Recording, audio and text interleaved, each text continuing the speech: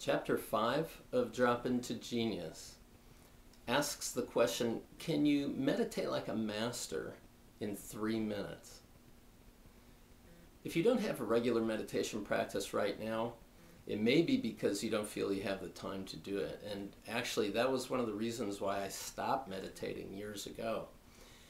You see, it's been proven that meditation is probably one of the most beneficial things that you can possibly do for your mind and for your life. There was a survey of scientific research that's been done on meditation. Over 2,000 studies were reviewed.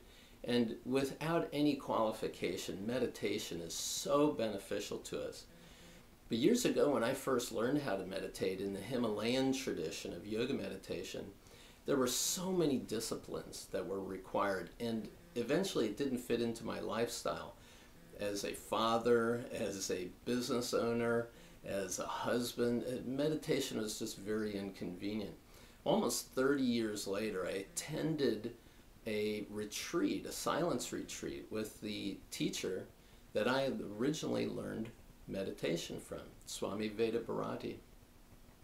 And one of the things that he said just absolutely blew my mind. About 3 days into this retreat, he said, all of you who studied with me 30 years ago, you know that we had a lot of disciplines involved with meditation.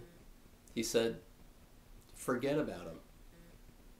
And if I hadn't been in silence, I would have said, what? He said, don't bother with all those disciplines. Just take 3 minutes, a couple of times a day, and drop in to this silence.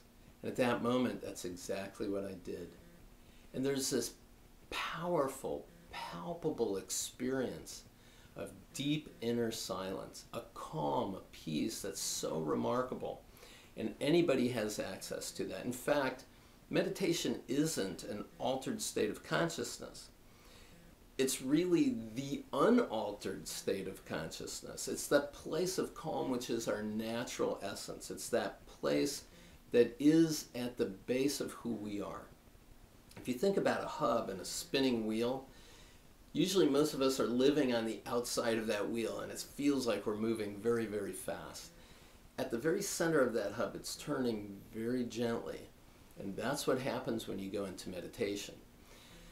So this chapter actually teaches you how, and what I'm excited about is this entire book sets you up for this chapter. You see, at the beginning of each chapter, I have a 2.5 or 3 minute script of a meditation. You could either read this to yourself and have the experience, or if you can, record yourself on a simple digital recorder and play it back using your own name where I specify. And if you do this with each chapter, by the time you get to chapter 5, you will know exactly what I'm talking about, how to drop into this place of deep meditation and silence very quickly. Now, there are some things about this chapter which will really help you, because it not only shows you how to quiet your mind and how to meditate most easily, but it also shows you how to avoid falling asleep and how you can really apply the principles of meditation to connect with this true place of inner genius that is at the center of who you are.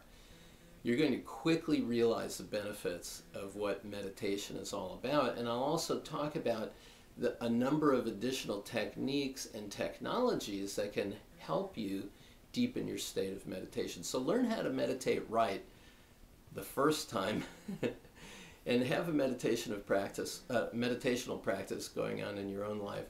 I do. I meditated this morning out in the sunshine on the deck in my backyard. It was spectacular.